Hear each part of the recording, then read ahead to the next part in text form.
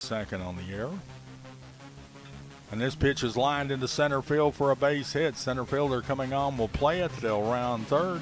And the Golden Eagles turn the error into a run, striking out 18 times this year. Throw over the first, close, and they got him. The check of the base runners. The next pitch is lined into left field, a base hit.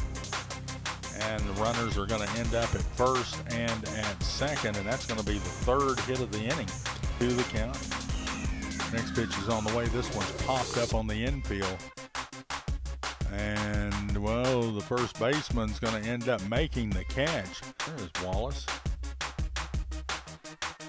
Pitch is a strike call here with runners at second and third with 2 outs. He hits a grounder up the middle. It's a base hit. One run's going to score. The other runner rounds third. He will score easily, and the Golden Eagles take a 4-3 lead.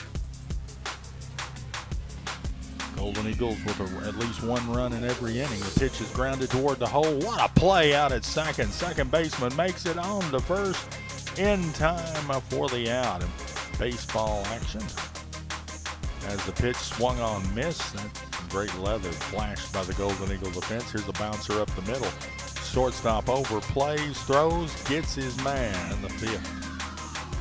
Next pitch swung on, missed, and that's a big out for starting pitcher. Smitty is also a senior, and the pitch swung on, missed, and that is a huge strikeout in this game.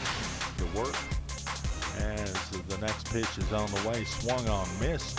That's a good job right there by McDuffie.